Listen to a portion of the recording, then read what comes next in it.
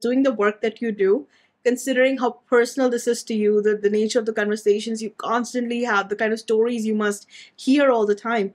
How are you taking care of yourself? How are you doing? It's a great question. And I am actually super excited that you led with that because I think so much of so many of us in the helping profession, especially in mental health, just see so much work that needs to be done, so many things that need to be changed. And we always put our well-being in the back seat until we're completely burnt out. So I've been down that path. I don't want to be down that path again. I went through a pretty major episode of depression in spring of 2012 that, you know, pretty much wrecked me for a long time. So I don't want to go back there. So ever since then, I do a number of things to prioritize my well-being. One is I have a daily ritual. I think many people discovered this during COVID. I discovered it after my depression episode, that starting your day with a morning ritual that is mind, body, and spirit, even in short form, can really do such great things to set your day up for success. So I'm a wannabe runner. I was not given any of the jock genes, but so running is pretty much what I can do because you can't really screw that up. I'm super slow, but I get the job done. So I do some kind of running or hiking or walking thing with my dog. Write gratitude journals, and I have a daily practice of writing gratitude and then what to expect and what I'm looking forward to, and daily affirmations. I meditate. And so all of those things are part of, I join a support group most mornings. All of those things are part of like the first 2 hours of my day. It's like not a small thing. It's a big thing. For first 2 hours of my day, I get up really early and just start the day that way. So those are my daily practices. The other piece that's really important for my self-care and soul care, as my friend Sarah Gear likes to call it, how I fuel my soul, is that I travel a lot for work, but in my travel, like I'm doing right now, I tag on something. I tag on time with friends. I tag on an adventure travel kind of thing. I do things outside of work that make it meaningful or social or restful or something. And then the third thing I say is that I prioritize sleep. So this is also very hard when you're traveling a lot because of time zones and that kind of stuff. But and I don't sleep well anyway. So I know how important sleep is to all things related to health and longevity. So I have a lot of tricks, a lot of practices, a lot of rituals, including a mask that's actually right here. A mask that plays Bluetooth into my ears, like all the things. I've gotten all the things down because when I start to lose sleep is when I start to lose my mental health. So I really try to prioritize that to the best of my ability, and a bunch of other things. But I think that's probably good enough for now. That is super helpful. And yes, it's the same with me. When the moment I'm not like, get that notification from my watch, you're not getting enough sleep. And I noticed right away, yeah, something's not right with my mental health either. This month, got barely any sleep. I'm having tremors again. That's like the first sign that my mental health is getting worse. So true. And gratitude, of course, because it gets said a lot. Like everyone talks about gratitude. I think that is one of the reasons why it has lost to some people. Some people think it's been commercialized, it's been hijacked. Gratitude, everyone's talking about gratitude, but there's a reason for it, because it's awesome and it lights you up It right is awesome. away. Yeah. Well, and I also learned this from one of my podcast guests that, our brains are wired to solve problems. So if you give it the problem to solve of go think of something that you're grateful for right now, and then go think of something you're really excited that's going to happen in, the near future. That's what your brain thinks about first thing in the morning. You give it a task, it's on the task. And that's what I want my brain to be thinking about. Not like, oh my God, my to-do list, or like this thing's not going well, or that person's mad at me. Like, no, like what are we grateful for? What are we looking forward to? And that's what I think about first thing in the morning. It's great. I love it. Totally works. Totally Yeah, works. and a wonderful way to start your day. Let me ask Yeah. you, what do you think is the biggest threat to mental health in the world that we're living in right now? That is a really big question. The biggest threat to mental health in the world that we're living in right now. Oof. I have like 5 or 6 answers popping up in my head. I, Uncertainty and complexity, I guess, are the big terms that I'm coming up with. But, That makes sense. so for example, big questions are lingering, especially with our young adults, about their futures. Yeah. Climate change, global unrest, economic uncertainty. I mean, I have 3 young adult sons, and they cannot, find a way to make a living that supports their living. Like, and this is just one of several things that is really weighing on them. And, they're rising to the task, but it's very much these kinds of things that are hovering. I think, is another one. I mean, AI is super cool right now, but we can all see, like, our world's going to be completely different in like 6 months, 2 years. We're not even going to recognize where this has taken us. And all of our science fiction nightmares and dreams will start coming true. I mean, it's true. And will we have jobs because these things are happening, or will we be able to function with the skill set that we've been trained in? We don't even know. And I think that causes a lot of uncertainty. So that's a big one, the complexity and uncertainty of our futures. I think another one for the United States will continue to be our relationship with drugs and alcohol, and specifically the opioid crisis that has not been cleared up at all. And we now know is seeping into, just about everybody's family in some way. So that's a big threat. I feel like that I just need to call out, because addiction is often easily hideable, but it does impact a lot of families. Yeah. So the reason that I asked this question is because whenever we talk about mental health, we always go to the usual culprits. We think about the things that cause us anxiety, like being overworked, the relationships in our lives. We're not really focused on all the things that have changed, that have shifted. Because I remember 10 years back when my mental health got really, really bad and I went into therapy, we talked about what is a threat to your mental health. So therefore, what you have to focus on. That conversation was so different from what is threatening to mental health now. But we don't consciously consider that, in the sense that we still go to those same culprits. We forget that I am more preoccupied about the economy, because it's not so immediate. It doesn't feel so immediate. It feels like this is somebody else's problem, not quite my problem.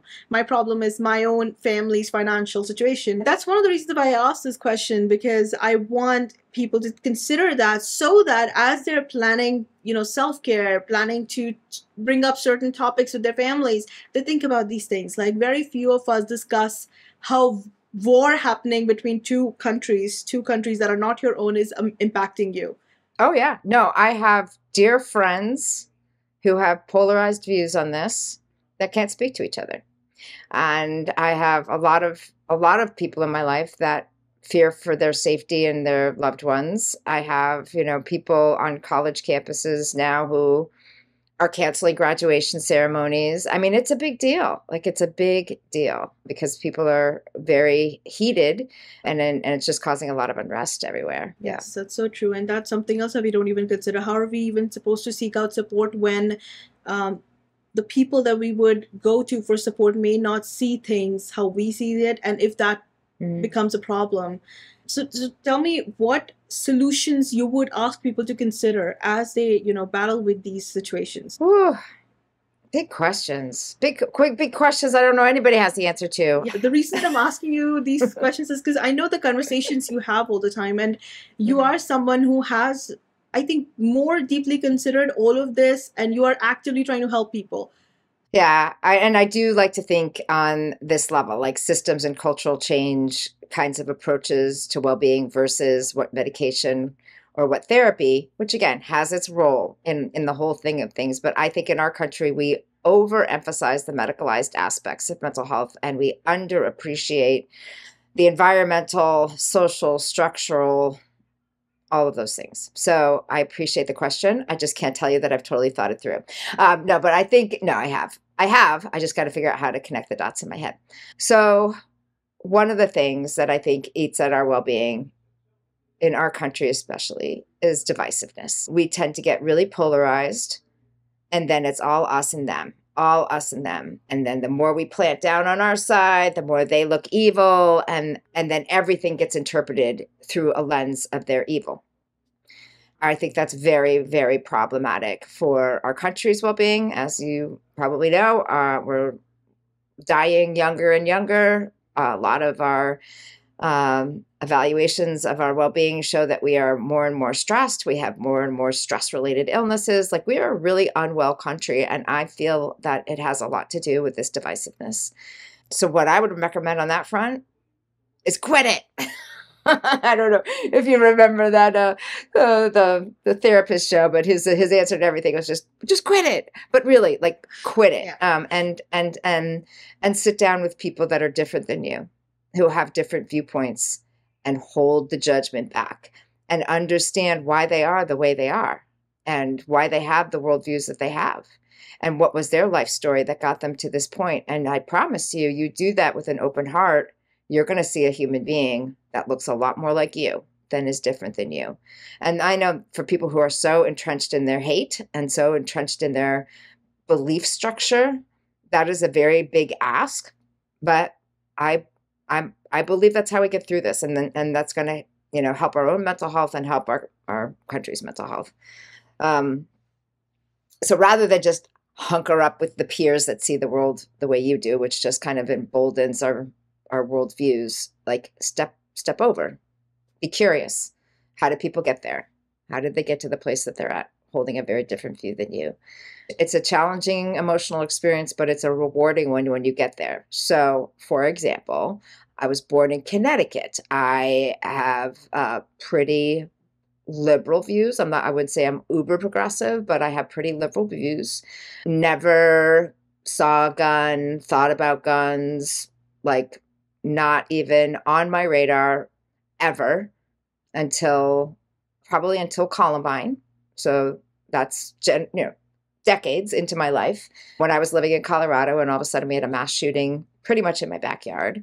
And now, today, I talk about gun safety with communities who are firearm owners. Okay, this girl has zero credibility, but I feel like it's very important for me to understand their perspective on their Second Amendment rights and their history with firearms and how much it means to them, and then together, in a very respectful conversation, we can find a place where I can say, your family's not as safe when there's suicide on the menu, when you have a firearm in your house, and they can hear that, right? And I can hear, you're not going to get my damn guns out of my house. Like, okay, I got you. Like, let's find a way to make your house safer for your people in your house that experience suicidal thoughts. So that's one example. And I also work in a pretty conservative industry most days. I work in the construction space most days, and they're very conservative fiscally, in their political views, in all the things. And we deeply respect each other. So I never knew that I would be accepted by any of those groups. But I think it's really important for me to get out of my own shell of what I've experienced in my life and what I think is true, and really try to understand things from their perspective if I'm really going to be able to be of value. Yeah. I live in India. I talk to people on my podcast who are mostly we have American guests. Like, I have 90% of my guests are Americans. And now this one pressure that I feel whenever I put together my questions, it used to be about letting curiosity lead and just loving the guests that I've been really lucky with my guests. I love all of my guests. And so I can just, bring my curiosity, and that's all, it's good. But now I have to really be very careful about how I frame my questions, what questions I ask, because I know there is a political aspect to everything. And then suddenly you're being categorized. Even though I don't live in America, I live here in India. We're not facing the same political issues that America is facing. We're not discussing the same things that Americans are discussing. But I have to be so careful, because if I ask the wrong question or I frame it the wrong way, the guest ends up thinking, oh, you believe this. Is that what you're asking me? And I think you're wrong. And suddenly I'm like, what is happening now? And so that happened to me a couple of times on the interview. And I was like, this is strange. And my friends told me, like, that was, I think, my 100th interview. And my friends are like, if it took you 100 interviews to have an incident like that, you're good, you're fine. But I It is shocking because you're trying to just be open-minded and curious, and then what you exactly. say gets interpreted through their own filters of Yeah. whatever it is they're coming at. Yeah. Yeah, Hmm. that's another stress, unnecessary, or I don't know whether that's unnecessary or not, but a stress that's placed on you, and that's something you have to be mindful of because it's such an explosive situation, or it can become a very explosive situation. And yeah, so you're so right, and we are now having to talk about things that I think a lot of us don't understand. That's something that I think somebody brought up on a podcast where they said that no, you don't have to have an opinion about everything. Be informed, but don't vocalize that opinion. It is not necessary for a school teacher to opine about a country's a war going on in some country. It's okay if you don't have an opinion. It's all good. So I think, yeah, that is something we have to check out of certain conversations.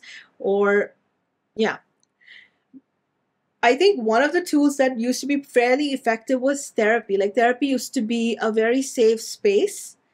Do you believe that, considering the conversation that we are now having about therapy, victim behavior, and overdiagnosis that is happening, do you think therapy continues to be a safe space, a tool that should be considered if your mental health is not as it should be? Gosh, you're good. Very big questions. So, therapy Right.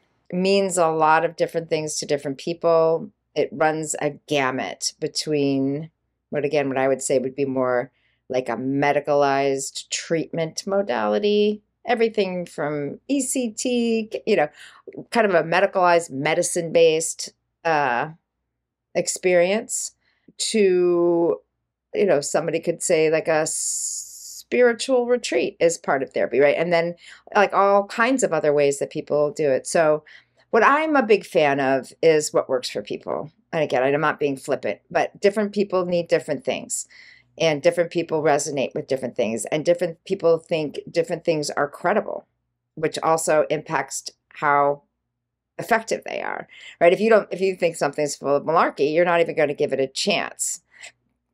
And you could take a pill from a doctor who says this is going to help you, and it's a sugar pill, but you don't know that. But if it's a doctor giving it to you, you're going to have a placebo effect. It's going to help you.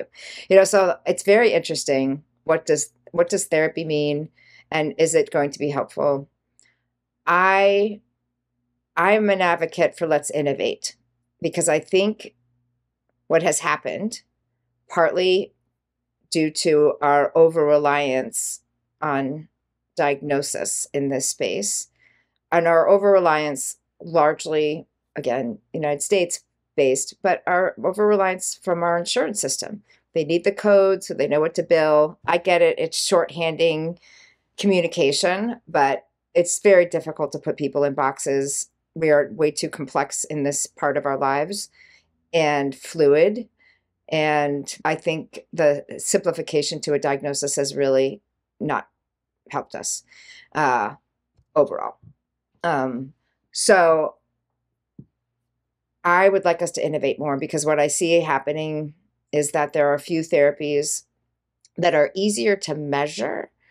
So things like cognitive behavioral kinds of things where we're looking at behavior change, or things that are a little bit more easier to measure in the short run, tend to get a lot of attention. And I was trained as a behavior therapist, so I was attracted to that too. And then you get in there and you're like, is that really recovery? Is that really somebody having a transformational experience? Or is it just the superficial behavior because it's easier to measure? And again, some types of behavioral therapy, some types of cognitive therapy, super helpful for people. I'm not knocking it, but it gets a lot of attention in the research because it's easier to measure. And I, as I've evolved, have gotten more jaded because I've watched our systems fail. I've watched our traditional therapies that have been approved work in the short run, but not the long run. And I've watched other people have more transformational experiences that have been longer lasting through experiences with their faith and spiritual awakenings, or with animal assisted therapy, which got totally knocked down by, scientists for a long time. we've been connected to animals our entire evolution. Yes. Why would you think that might not be a viable form of healing for people? It's reciprocal. I mean, anyone who has a pet can tell you their pet is a big part of their mental health. I know it's true for me. So why would we just poo-poo that? Well, it's, a threat to one's identity when you can say a dog will do a better job than somebody I'm paying $200 an hour. Well, maybe it's true on some days. I don't know. I'm also a big fan of 12-step types of healing for people. There's a lot of beauty in that. Again, it's not for everybody, but let's put it on the buffet and make it a legitimate place that people can go. It's universal acceptance to a group of peers that have already walked the path. There's a stepwise progression. You can choose it as you like it. And it also has a spiritual component. Like for me, that's a good number of good things in the salad. And it's free, and millions and millions of people around the world have been helped and are helped every day. So I would just like the mental health world to get over itself, basically. Listen to what the people say is actually helping them through things. Stop focusing so much on the things that give us marginal changes. And for this example, in my world, I focus a lot on suicide prevention. And again, the United States in particular, we are absolutely obsessed with predictive risk assessments. That's all people talk about. That's all the research. That's all people talk about is what tools are you using? How's your, risk assessment work? And I'm like, yeah, we have decades of research that show we can't do it. We cannot predict imminent risk with our tools, marginal, tiny little increments of success. And I don't think any of that is helping anybody. Nobody is being helped by being asked a million questions in an interrogated form as you check boxes on your checklist. Like nobody's being helped by that. You're just trying to get over your fear of somebody dying on your watch. I understand that that's scary. But let's really get back to the business of helping people. I don't know. I'm very jaded right now with us continuing to do the same things over and over again and not getting any. And why are things not changing? Yeah, understandable. Yeah. We all latch on to a certain way of doing things because I think after a point it just starts to make you feel safer because it's of its familiarity, I guess. But in doing so, I think you are absolutely right. We do miss out on the main point, which is to help people. And when you're dealing with human beings, each one is so completely unique that, yeah, we have to really consider that. So it's safe to, like, what you're recommending here is that somebody having mental health issues should maintain an exploratory mindset. Therapy is not necessarily for everyone, but perhaps we should try and access the more easily accessible solutions like getting a pet or spirituality, religion. Both and. I'm going to say both and. I would say, yeah, exploratory mindset is a good way to put it. Put a lot of things on the buffet. Give them a taste. See if it works for you. And the other thing I advocate for, there's a lot of really great therapists out there. I don't want to knock therapy off the table completely. There's also a lot that are burnt out. So shop. A lot of everyday consumers of therapy don't recognize that they are the consumers of this service. And they get to say, this isn't working for me. I need to try something else. And after, 1 or 2 sessions, if it's not working, you can walk away. And it's okay. In fact, any therapist worth their salt should be preempting that by saying, let's see if this feels like a good fit. And if it's not, no harm, no foul, we'll find you with somebody else. They should be saying that. But a lot of people feel like they're locked in. They have a couple of, therapy sessions. They're like, this is for the birds. And then they never go back. Rather than thinking of it as a mismatch in a relationship, they think the whole thing is, not going to be any good. So to really empower people to think, you're the one driving the bus here. If it doesn't work for you, let's keep searching. So searching within different forms of modalities of treatment, different types of providers, different ways of getting therapy, whether it's telehealth or whatever, like you get to explore that. And the other thing I'll acknowledge is that that's hard to do when you're feeling depleted and lost and overwhelmed and have no idea how to navigate any of this. So my other recommendation here would be to find a peer who's just a little bit above you or a little beyond you in their journey. They've gone through some trials and tribulations. They have ideas of where you can look, and they will help advocate for you, because it is daunting to try to figure out what the right things are to feel better. Yeah, that sounds like a great idea. This is something I've been thinking about as well. Like having role models in life instead of latching on to influencers and even thought leaders who are trying to take you, like pushing you towards one narrative over everything else. I think it's great to have role models who are just doing a good job in life and are decent human beings. I think that goes a long way. So I don't know. I think that could be helpful instead of latching on to like one idea over another. So I love what you're suggesting. I would also like to know from you, like, there was a time when I know in your older content, you were advocating for people to share their story, for them to be heard, for them to be treated with sympathy and compassion as and when they tell their story. Now people are more ready with their story. And there's almost this attitude of rewarding the victim behavior. Like people rush in and they are coddled and they are treated differently almost. And obviously, some of those people need that because of what they're facing, the challenges that they're facing. They need to be treated with, I guess, in a delicate, in a very considered way, because their situation is leading them down a path where they need a lot of help. But there has also been a marked, like this, a massive fall in resilience, and we are expecting help for things that used to. I'm not framing this the right way, but I feel like this is what I want to understand from you, that we have a tendency to now reward victim behavior. And I don't want to talk about doing that to other people, but doing that to ourselves. How do we guard ourselves from falling into that trap? Like if I am telling my story to the world and the world rushes in and now wants to take care of me, how do I identify where I need help versus building up my resilience and my fortitude and my endurance and going out there and living life in a way where I'm progressing consistently and taking on bigger and bigger challenges? Again, great questions. Okay, I need to address the storytelling part first, because I could get past that in my head before I went on to like, how do we get our own selves out of victim mindset? I have to address the storytelling thing first. So storytelling is one of the most powerful tools that we have as human beings. Again, in our evolution, we were telling stories way before we were doing pretty much anything else.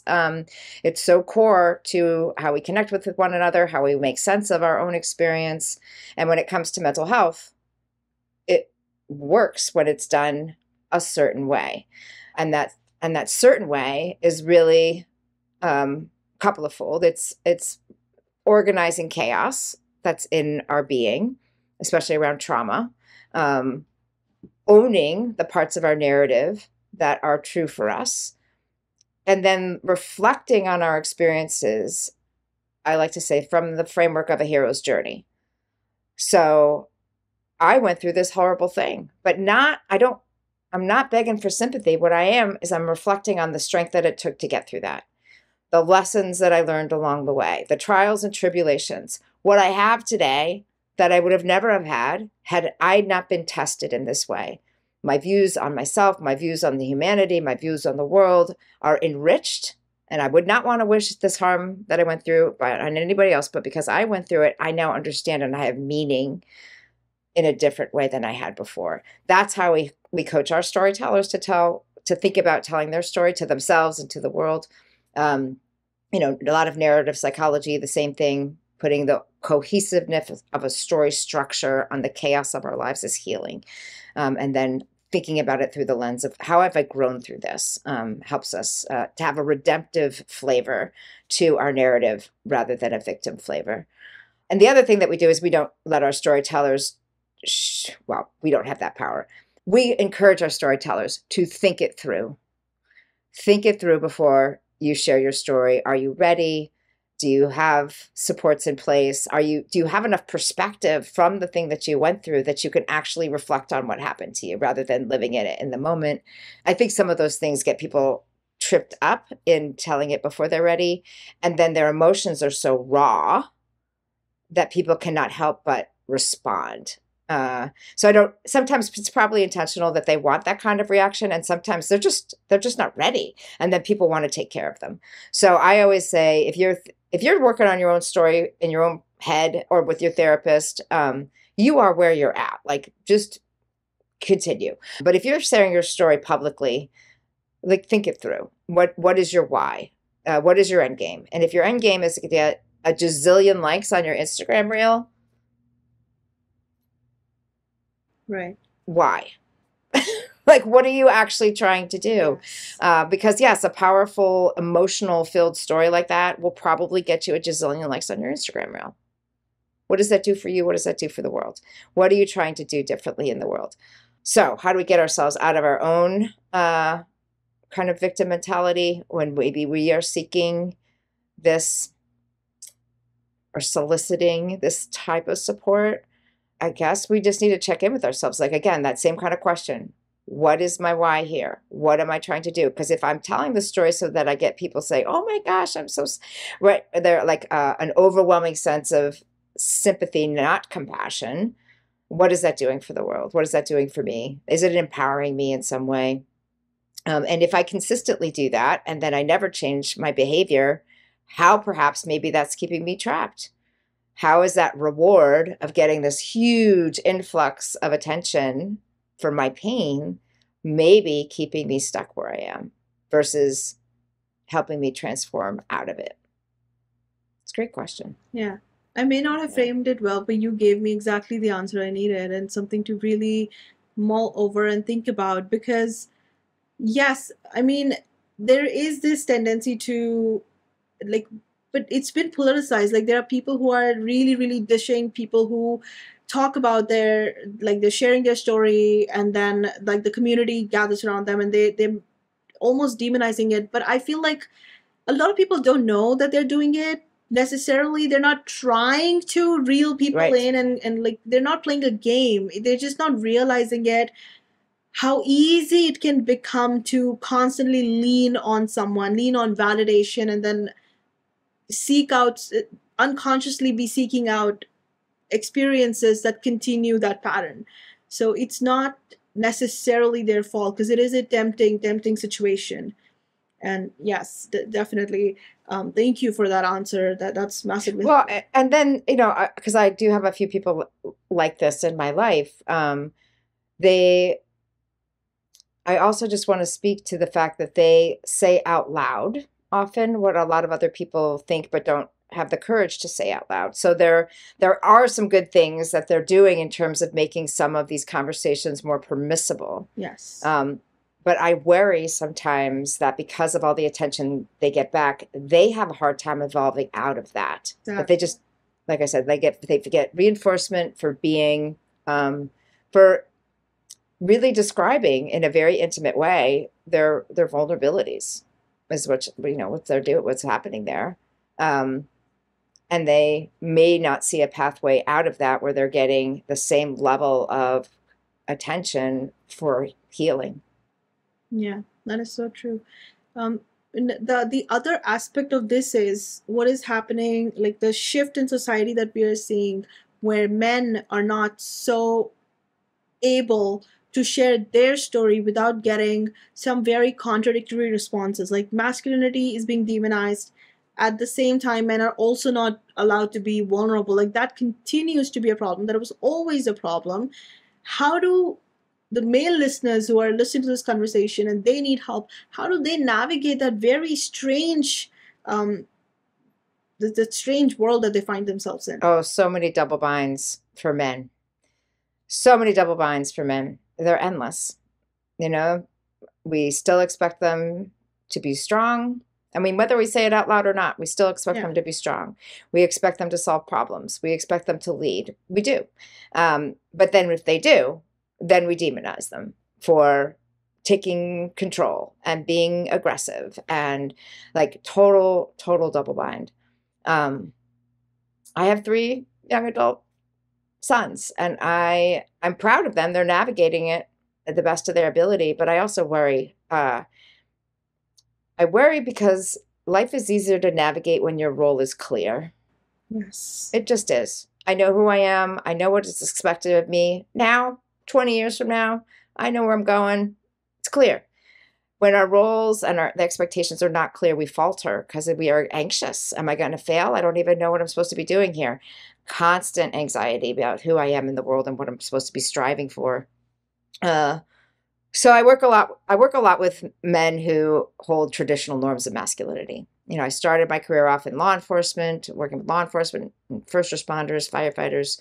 I spent a good chunk of my career on college campuses, which was also great from this perspective of empowering young people to find who they were in the world. It was awesome. And today I spend a lot of my time working in construction, transportation, male-dominated industries.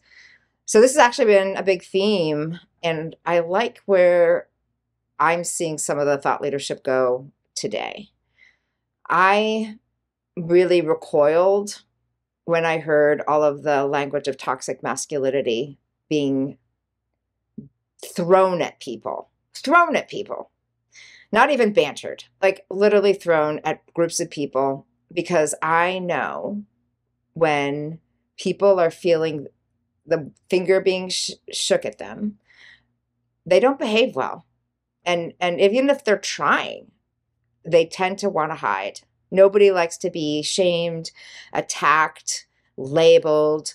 Nobody likes that. And so what I saw starting to happen is that a lot of men just went ducked under the table. They just hid. A few ventured out and tried to navigate it and then felt like they were walking on eggshells the whole time. But a lot of men went and hid because they said, I don't have any clue what I'm supposed to do here. And especially if they were in roles vocationally where they had to be aggressive, decision-making, problem-solving, in charge kind of people, which, by the way, you want. Yeah. You want your firefighters to put their emotions aside and go in and do what needs to be done to save lives. You don't want them feeling all the feelings in that moment, waffling with their certainty. Same with our surgeons, like all of these roles that people play where they need those more traditional norms of masculinity types of qualities.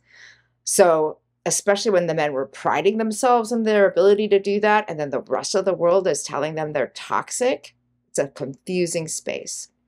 So what I'm seeing now that I really love is, how do we flip the script? How do we embrace those traditional norms of masculinity and say these traditional norms of masculinity also define a good percentage or some percentage of the modern man? These are not throwback values from centuries ago. The modern man who has a deep sense of honor for himself, his family, his community, the modern man who, wants to have courage in all kinds of spaces, including around his mental health, just taking these traditional norms of masculinity and applying it to the modern man so they don't feel like they're completely alienated to all the things that they feel are true for them. I like how that conversation's going. I just did an exercise 2 days ago with a room full of sheet metal union workers. These guys are super tough. My construction dudes, super tough, big, burly dudes who work with their bodies every day. And by the way, where would our world be without them? People who are willing to stand up 800 feet in the air on scaffolding that builds the buildings that we live and work in. People who are out there toiling in 110, I don't do Celsius, but really hot weather to put down the pavement and the bridges so we can do the things that we love to do. We would be absolutely nowhere without our construction infrastructure. And yet those are the kind of guys that get really labeled with toxic masculinity all the time. And they want nothing to do with that conversation. They will just, push the whole thing aside. And yet they're also the ones dying by suicide, dying of overdose, and the consequences of addiction at higher rates than any other vocation. They need to be able to address this in a way that makes sense to them. What can be a possible solution for someone who is feeling lonely and isolated, which is so much, like that's happening so much, like you said, they don't know what they're supposed to do. There is a shift in the gender roles as well. Some of it is, I think, great, and some of it is hard to understand, especially for men, because their roles are being questioned the most, and Yes. they don't quite know where do they belong now in this entire conversation, and what areas they get to own completely, if any. And So that loneliness that is going bound to happen, how do they navigate that? And then how do they also embrace vulnerability? Like, it is such a strange area to navigate again. Hmm. Well, this has played out in my own life. It's been a very interesting journey. So earlier in my marriage, my husband was the breadwinner. He had a degree in geophysics. He was working in oil and gas. I was working part-time, raising the kids, nonprofit. I was contributing financially, but I definitely wasn't paying the bills. And then mid-marriage, my husband not only lost his job, but pretty much lost his career in the field, mostly because he just couldn't do it anymore. It was too soul-sucking. And that led into a big depression for him and all kinds of challenges, and then my nonprofit collapsed and we were destitute. Like, that all happened, but then my career took off, financially and all in all the ways, so I could support the family. But the demands of my career meant that my husband needed to take care of the kids and the home, and that took a couple of years of adjustment. But now we're like all settled in and the kids are grown. So now he just takes care of me, which is lovely. Absolutely lovely. And it works for us because now again, the roles are clear. I know what I'm doing. He knows what he's doing. We respect each other's space. And when it wasn't clear, there was a lot of resentment, just a ton of resentment back and forth. Like, why aren't you doing that? What'd you spend that money on? Like, constantly. But now we got our lanes and it's clear again. So it kind of flip-flopped the entire dynamic in my own relationship.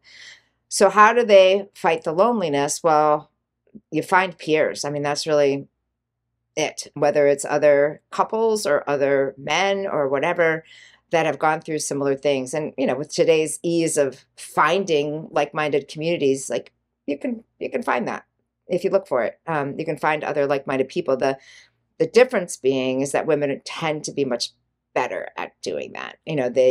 We see value in and are more proactive in making sure that our social networks are up to date, intact. We're connecting. We're making effort. We're intentional of, meeting up for coffee, calling people, whatever. A lot of men have been conditioned to be that lone wolf, and if you can't figure it out on your own by yourself, then you have failed. Like, it's really that big of a deal, which is absolutely ridiculous. Again, we are social creatures from the entire evolution of our being. Like, we are meant to be together, but men often are told, like, if you can't figure it out on your own.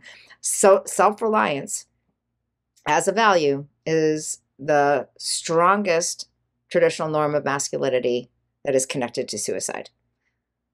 And yet it's so much inherent with so many men who just pride themselves on white knuckling it. I did this all by myself. Look at me. And it really sets men up for, honestly, a life of misery. Because I don't care how successful you are, if that's the only thing that gives you a sense of self-worth in your life is how much you've achieved or how much money you've made, you feel empty. Those goalposts always move.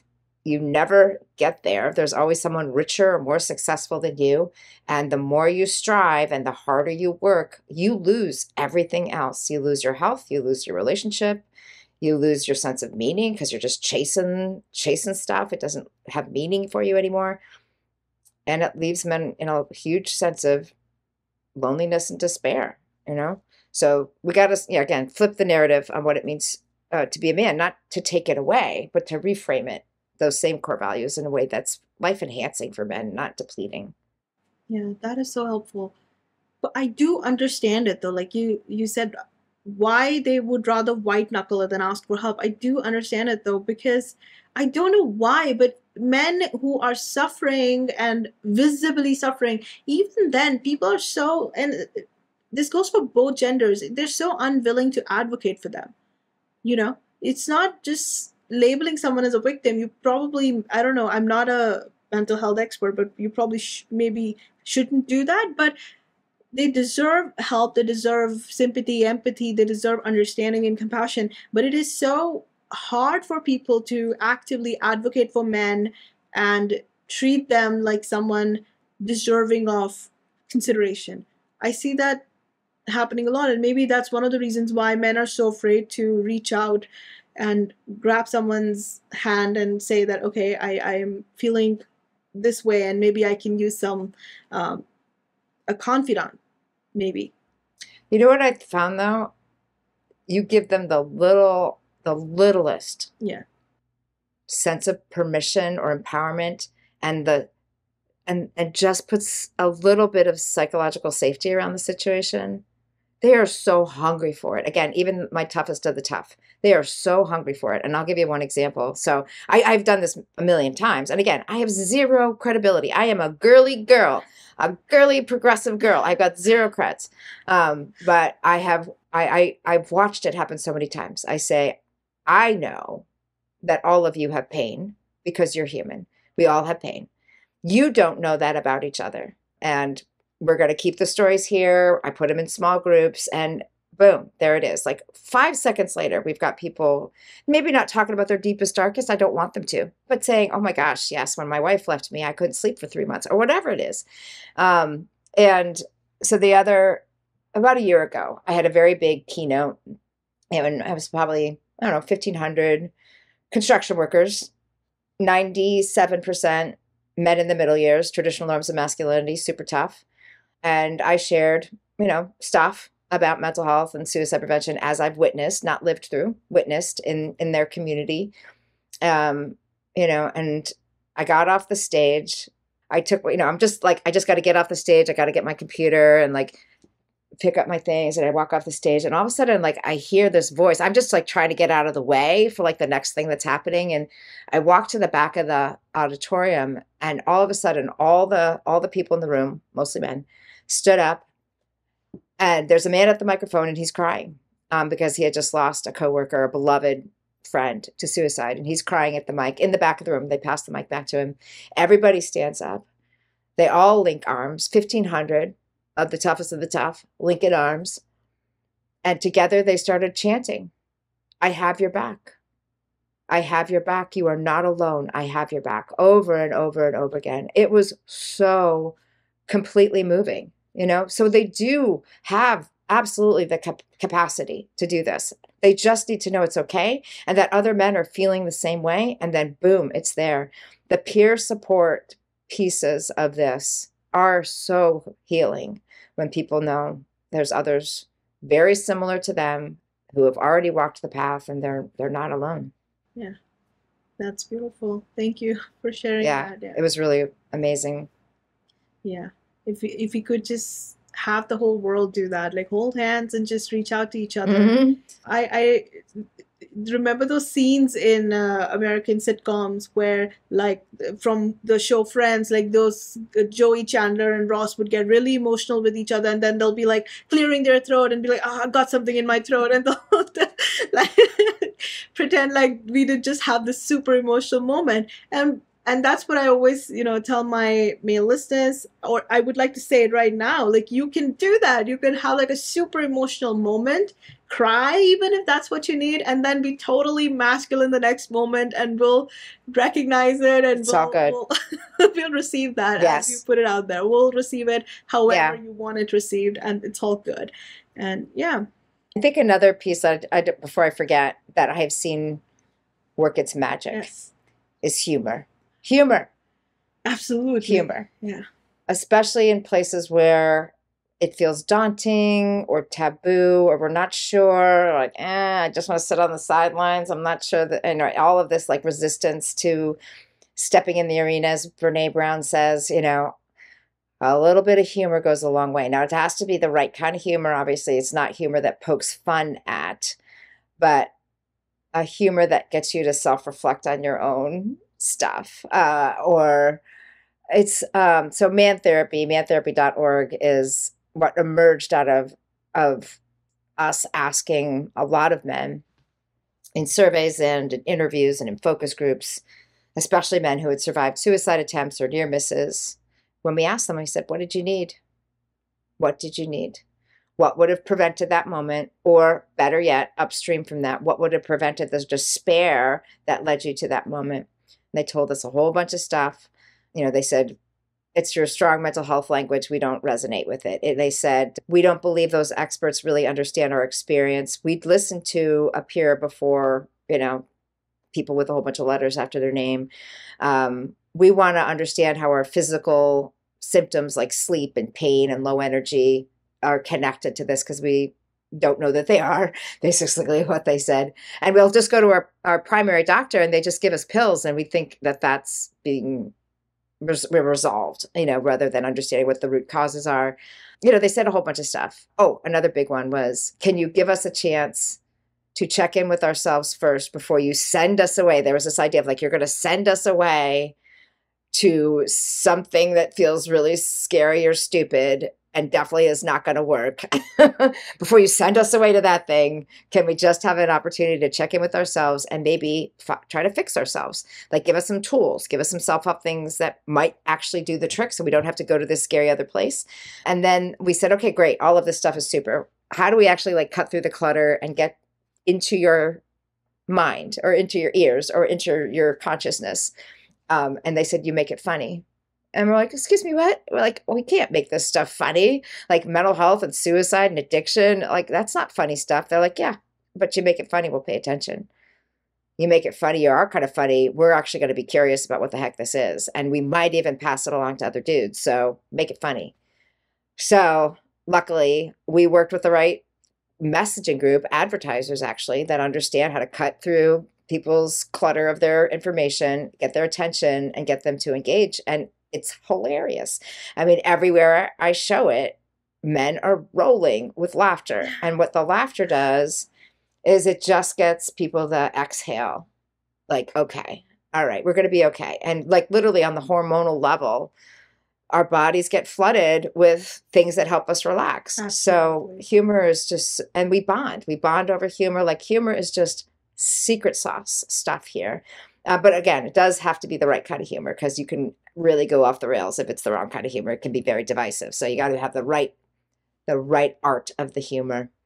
But it's excellent. And that's another trick that I learned. Again, woman who has no credibility and no lived experience. I throw a couple of things in of humor, and all of a sudden we're buddies now. So. Well, that's how I found you. That's I saw Man Therapies, the website, and I thought, who came up with this? This is awesome.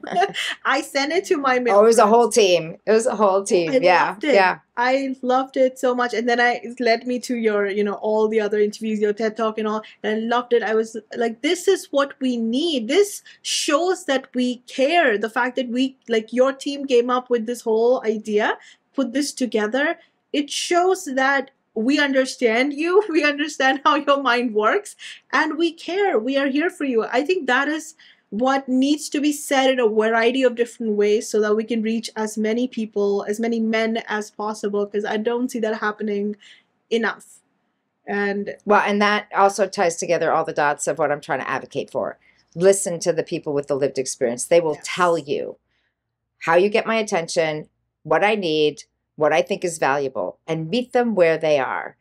Because if it was up to the mental health professionals, who, by the way, completely rejected man therapy when it first came out, for, this is superficial. This is making fun of something that's not funny. I'm like, you know what? If you all had figured it out, we wouldn't be having this conversation. Now would be. You got as far as we could go. And there's this huge group of men that are completely falling through the cracks because what you're doing is not resonating with them.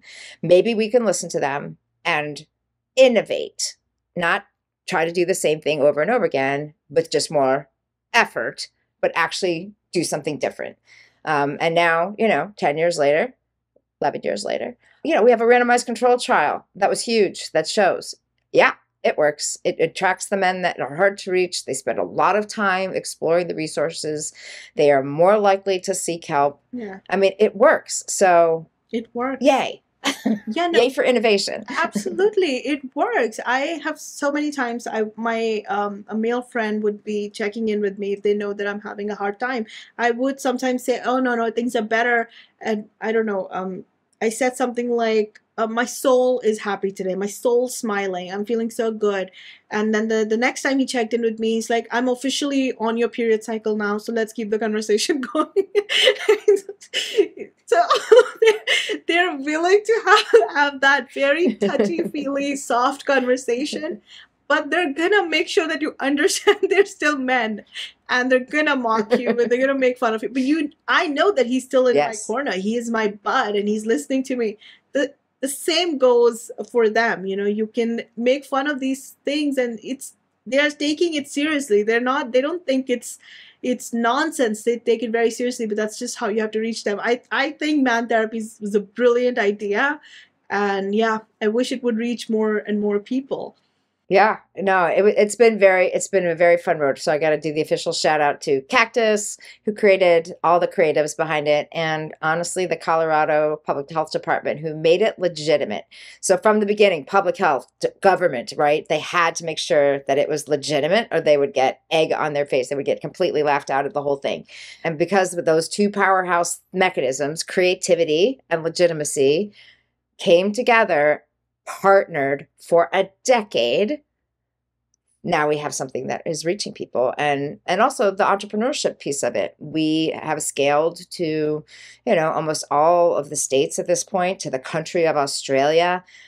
It's great. And again, small treatment oriented mental health thinking is not going to get us there. We need to partner. We need to partner with other types of ways that people influence, other ways that we can reach in new ways and move hearts and minds. So I'm all about the collaborative aspect of that project as well. I love it. I hope everyone checks it out. Like all my listeners, I hope they check it out. I do have one question here. Like, to men who are facing a very real situation right now. Like I had a firefighter reach out to me. He read something I wrote for Mind Body Green. He reached out to me and he told me that I am in a relationship where I want my woman to lead.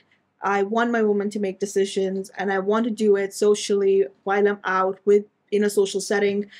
But I'm a firefighter. I'm a manly man, and my buds are all manly men.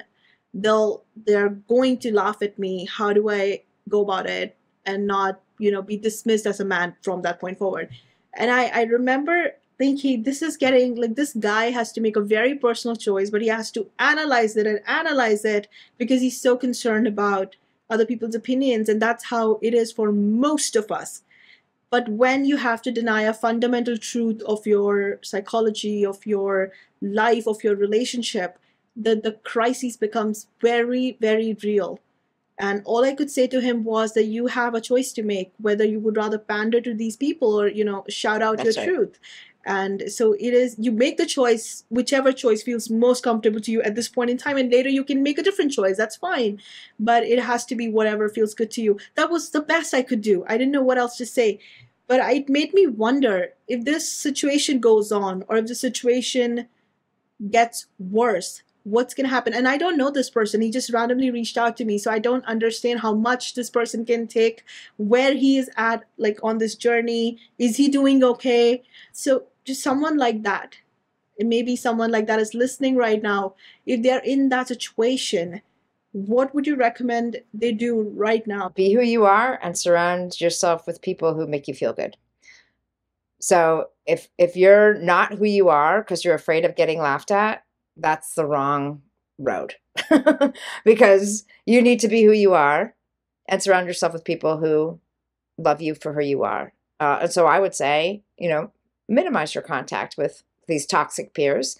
You can still do your job really well without that, and be who you are in your relationship. If that is feeling good to you and that feels good in your relationship, in the end, guess who wins?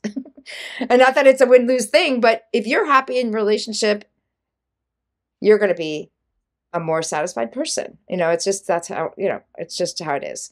And so find other, because I'm certain you're not the only firefighter who is trying to figure out gender roles in their relationship and also what it means in the vocation. Like, I'm sure you're not the only one. A lot of emerging, especially the emerging firefighters, are all figuring that out right now. You're not the only one. So find them. Find the other ones who are also like, how do we do that? And then hang out with them, because at least they're in the struggle with you. And just, walk away from the bullshit, walk away, because that will speak loud. And I would just also say, come out proud. I mean, if you're solid enough in your relationship, just come out proud.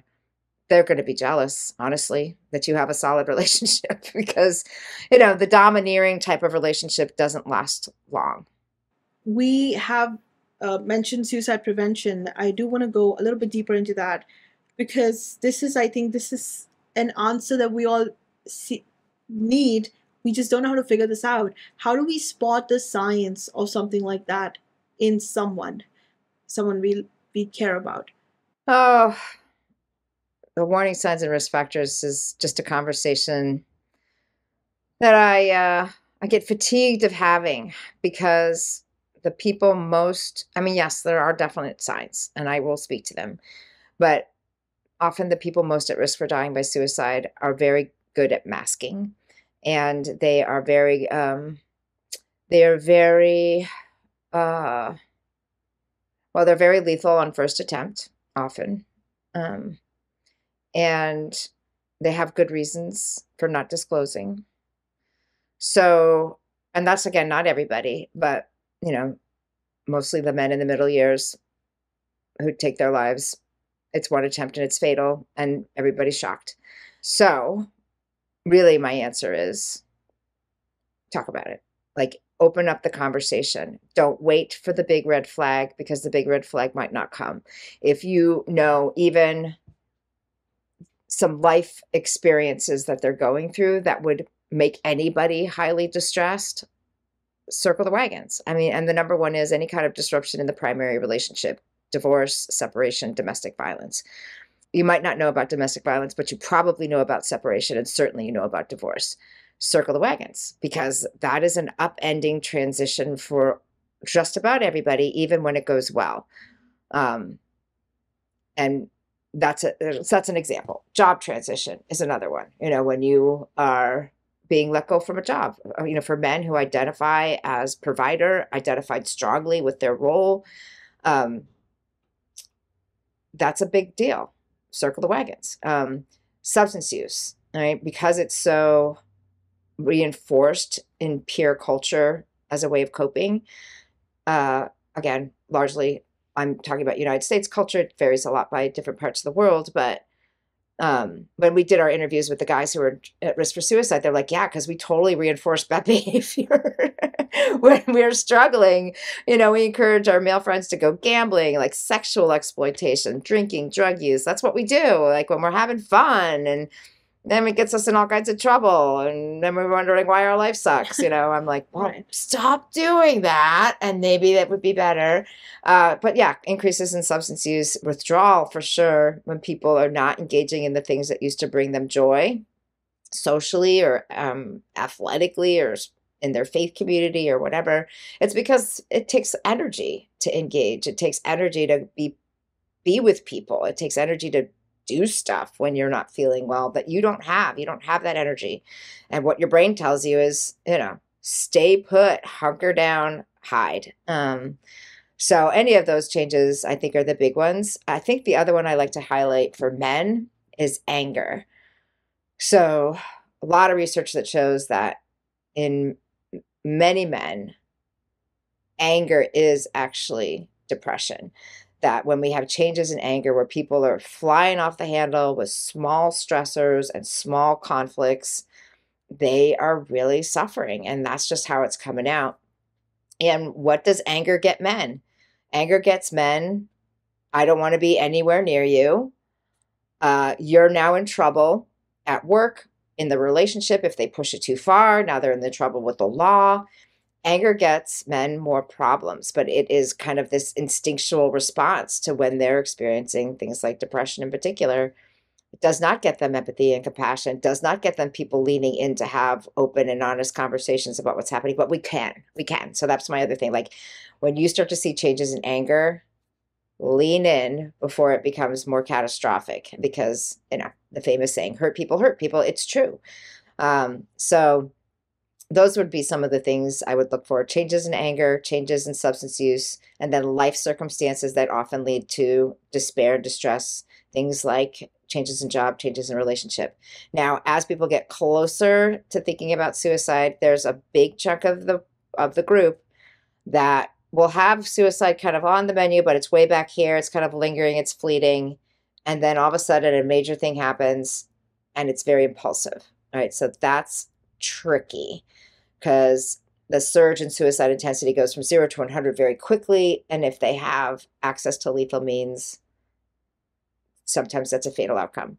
Very hard to get in the way of that last little bit. So we've got to do stuff more upstream to prevent that one.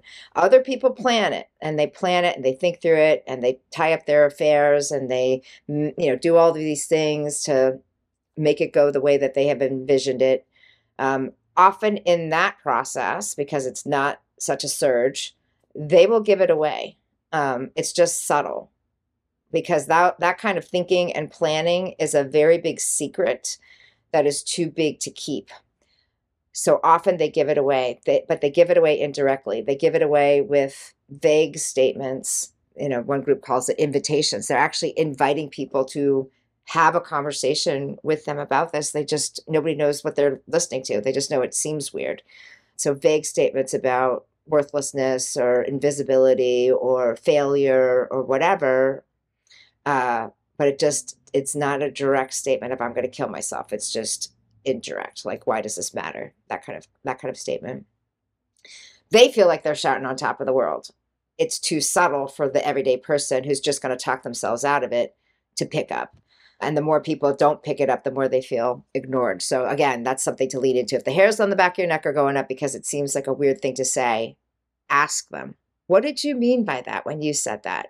Because usually they got a big answer behind it. They're just looking for the right person to talk to about it. So those indirect kinds of statements that seem odd and speak to someone not doing well, the practicing of the event is also an indicator. So sometimes people are doing research on their phones or computers. Sometimes they're going to hotspot places, certain bridges or other things that they're going to there too often. It doesn't make sense. They're changing their behavior around firearms or whatever, like all of those kinds of things. They're working up, as Thomas Joidle says, the capability. They're working up the courage. They're testing things on. They're fantasizing. They're envisioning. All of that is taking steps toward. But along that whole journey, we also have ambivalence. So half of the brain, half of the soul, whatever you want to call it, does not want to die. They want to stay. Yeah. And so there's this epic battle that starts to happen. And half the being wants to escape or find relief from their pain, and half the being wants to figure it out and stay. And so they fight inside. And when the epic battle is coming to a head, where it's getting really intense, one of the other telltale signs is agitation. The fight or flight response gets fully engaged because the soul knows it could possibly die, except the saber-toothed tiger in this sense is the person, right? So the fight or flight is going up and up and up because, oh my God, we're going to die. But oh my God, you're going to do it, So agitation, I always say, is our friend because the body gives us away. We can say things out of our mouth all the time that are not reflective of our reality, but we have a hard time controlling this beast. It gives us away. So we blush, or whatever. Like, we can't control blushing. We can't control what our blood pressure surges. So if the verbal and the nonverbal are not seeming the same, you just reflect that back. You say, I know you're telling me you're fine, but here you can't keep your eye gaze with me. Your foot's going a million miles an hour under the table, and you've gotten up to pace 4 times here. Or here's another one, sleep. Agitation, and we've all had the bad nights where we toss and turn and toss and turn and toss and turn because we got something on our mind. When it comes to suicide intensity, many people just stop sleeping for days as they're working their way up to the act. And again, that's the ambivalence, fighting it out all through the night. So ask them about sleep, because we don't tend to have shame about talking about not sleeping. It's a good window into, what, sometimes people don't sleep well when they're having a tough time. Are you having a tough time? And then into deeper conversations about suicidal thoughts. So those are just some things I think to look for. But I would also just say, ask. Ask. Again, create psychological safety, make it a trusting relationship. Like, work hard to earn the trust where you're going to get an honest answer, but then just ask, even if you think you might be wrong, which is the fear. Like, what if I'm wrong? What's the worst case scenario that happens when you're wrong? Maybe there's a moment of embarrassment.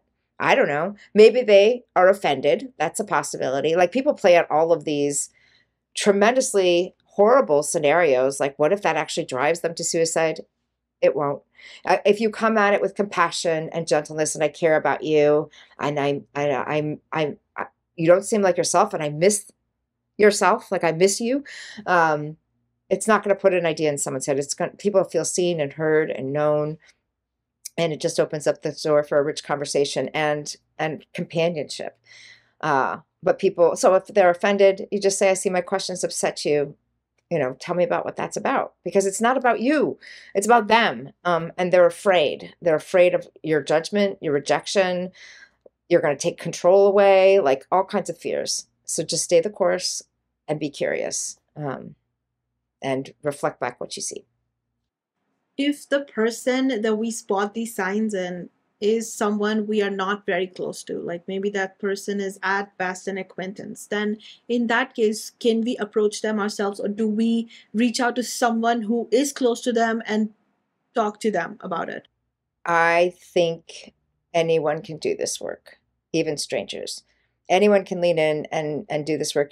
And sometimes having a more inner circle person complicates the situation because they want to protect that other person. Sometimes it is the second ring of acquaintances and coworkers and neighbors and so on that can actually move the needle a little bit farther because they just have a little bit more of an objective relationship. Again, this played out in my life. I had a loved one who was entrenched in an addiction, someone very close to me, hid it really well. And it was a second rear ring person who stepped in and said, "Yeah, let's go. We're going to go get help. We're going to go now." In a way that I could never have done because it was hidden from me. So yes, I think anybody can do this work. Kevin Hines, one of the most famous stories of a suicide attempt survivor who survived a jump off the Golden Gate Bridge. He talks about he walked over the bridge in with the question, which is, if anybody sees how upset I am, he's crying, he's very visibly upset. If anybody sees upset at me and asks me, "Are you okay?" then I won't jump. But if nobody notices that I am standing here crying, then obviously I don't matter. And then, of course, somebody interacted with him and they didn't ask him and he jumped. But that's what I mean. Like that's why it's important. I was sitting next to someone on an airplane one day and she's crying. Like, how could I not say, "I noticed you're crying. I'm here if you want to talk about it," total stranger, but we can do that even with people we don't know or acquaintances.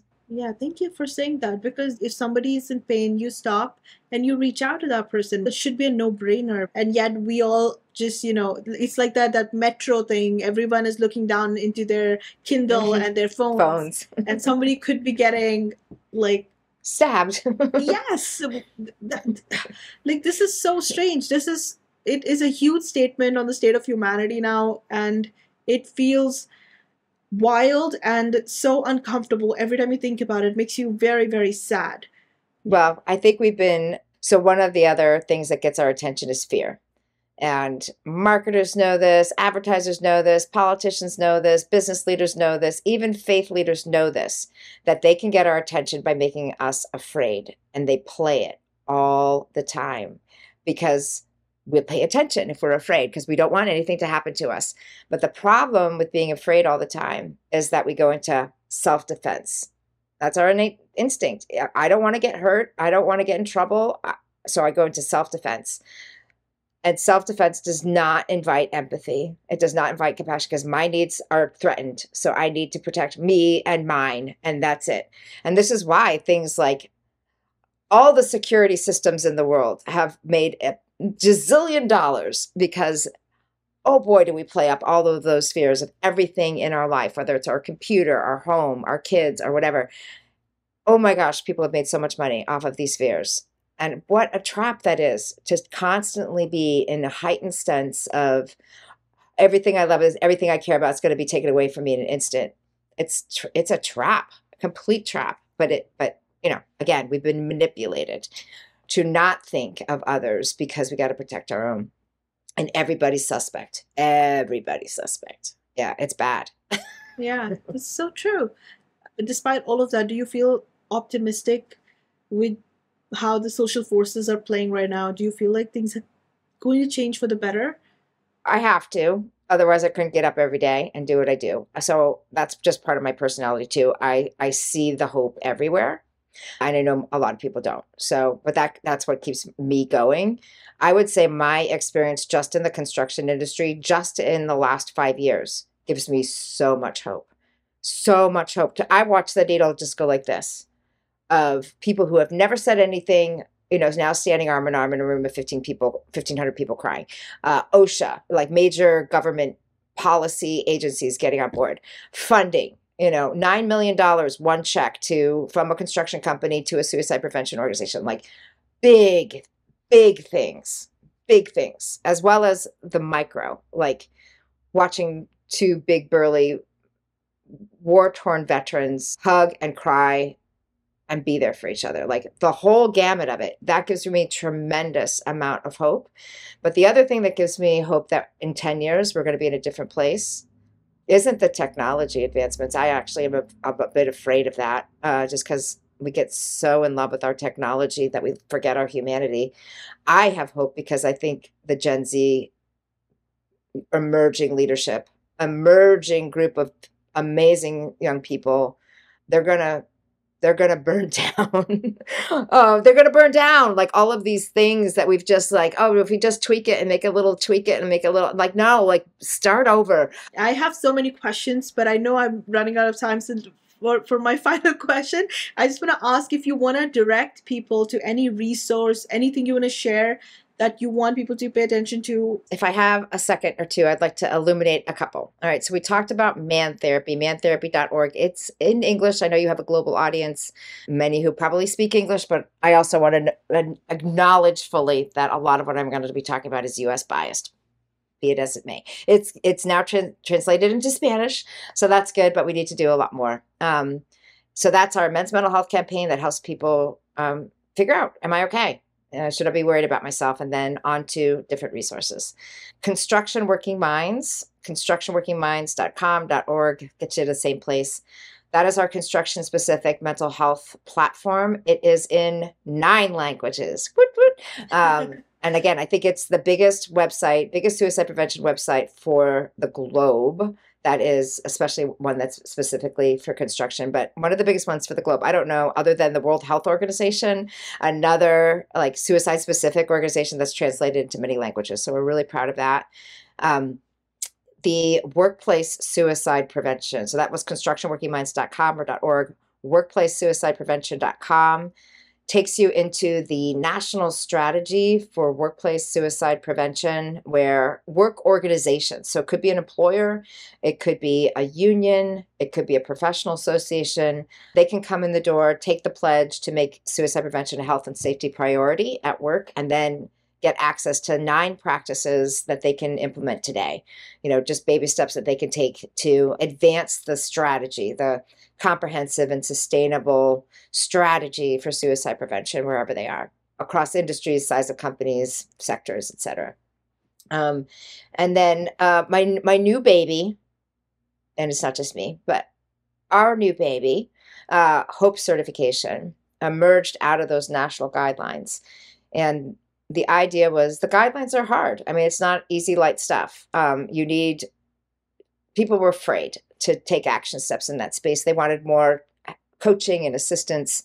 So we developed a certification program that we call HOPE. It stands for Helping Our People Elevate Through Tough Times. We were coached not to put the word suicide in the title because people would shy away, but talk about something positive, helping our people elevate.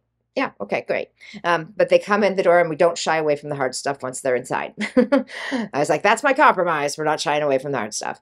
And again, or at an organizational level, by implementing the 9 practices of the national strategy, organizations can earn bronze, silver, gold, platinum for their ability to do that at best practice. So that way we are recognizing and rewarding the organizations that are leading in the space of strategic and team-oriented implementation of these practices. And that has been a massive labor of love, because that's where I see the culture change happening that we really need to see. It's not a one-off awareness day. It's not a one-off training. It's deep cultural work with inside an organization where everybody is participating. Yay. So that's a big one. We have United Suicide Survivors International is kind of the nonprofit arm of my passion projects. United Suicide Survivors International is working to help people with lived experience turn their pain into purpose. So it could be a loss, it could be a suicide attempt, suicidal thoughts, or the caregiving and supportive roles that we play. These are difficult, really difficult experiences for people. How do we turn that pain into changing something in the world, systems, cultures, advocacy, whatever it is? So we have this amazing group of survivors, and we get together and we plot on how we're going to change the world. And it's so much fun.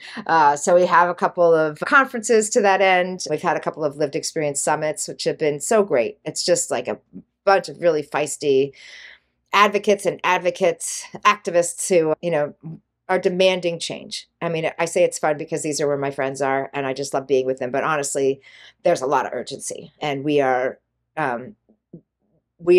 gaining power in our voice. And we are also working hard to collaborate with the academics, collaborate with the clinicians, collaborate with the policymakers, and say, we need all of us at the table to make the systems and cultural change that's needed to save lives here.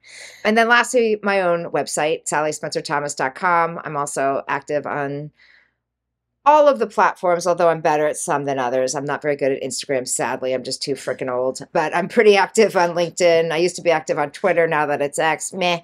Somewhat active on Facebook. But LinkedIn, for sure. Facebook, if you want to see pictures of my puppy as well, that's fine. I love to hear from people. So I have 2 podcasts on my own. Hope Illuminated is long form on topics related to mental health and suicide prevention for people who really care about that. And then Headspace for the workplace for workplace leaders. So we've reached the end of this video. Thank you so much for watching and for sharing your time with me. The video description will have the link to all the resources mentioned during the conversation. And if you would rather listen to these episodes, then you can find Experimental Podcast on most podcast platforms. If you enjoyed the video, please do share your thoughts in the comment section. And if you want to watch more, subscribe to the channel, please, and do hit the notification bell. I will see you again in the next video. Till then, please do take care of yourself. Bye.